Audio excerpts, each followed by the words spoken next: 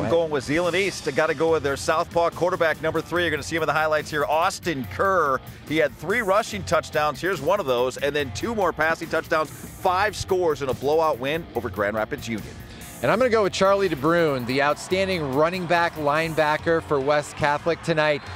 34 carries, 276 yards, 1 touchdown. But this guy was a man tonight. I mean, not only carrying the football 34 times, but on defense, they officially recorded him for 8 tackles. I feel like he had 8 tackles in the 4th quarter alone, but he was impressive on both sides of the football and helped West Catholic get to 3-0, and that will do it for week 3 of the Blitz.